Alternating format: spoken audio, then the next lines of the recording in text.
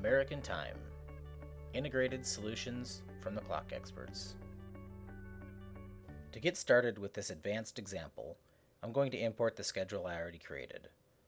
I'll select my file called allevents.ats and hit open. My full schedule now appears. You'll notice my events are assigned to either schedule 1, 2, 3, or 4. You want to use the schedule switching feature under the Circuit tab for schedule changes that are unplanned.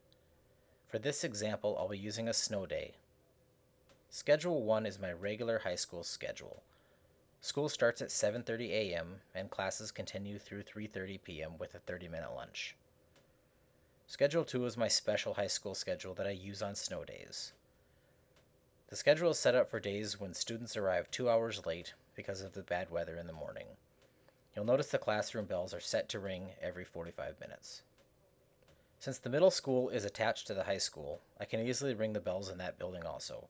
I have set up the events on Schedule 3 for the middle school's regular schedule, and events on Schedule 4 for their half day when the students arrive 2 hours late. I recommend exporting your events to a file on your computer so you can have a backup copy, and also printing a hard copy for easy reference when you don't have a computer turned on. I'll click Export and save my schedules to a single backup file called allevents.ats. Now if we go over to the Circuit tab, we can assign Schedule 1 to Circuit 1, and we'll name the circuit High School. Schedule switching is a feature that allows me to switch between my regular full day schedule and my late start snow schedule. The first switch I want to occur is to Schedule 2, my special schedule. I'll select a time early in the morning. Since the snow day only lasts one day, I'm going to set switching 2 to revert back to my original Schedule 1 at the end of the day. I'll set up my middle school schedule much the same way. Schedule 3 will initially be assigned to Circuit 2. Remember, Schedule 3 is my regular, everyday middle school schedule. My first schedule switch is to Schedule 4, my middle school special schedule at 3 a.m., and my second switch is back to Schedule 3 later that night after the students have left the building. I'll label the circuit middle school and click Update. Now we want to test our bells and make sure we have them properly wired and configured. Choose Manual Activation and enable circuits 1 and 2. Click and hold the wired button and you should hear your bells ringing. You can also do schedule changing while in the Event tab.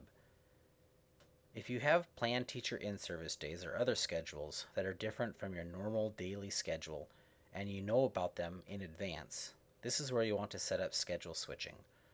For example, let's say teacher in-service days are always the first Tuesday of the month.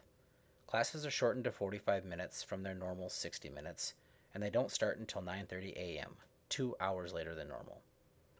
To set up the schedule change, we'll click the Add button.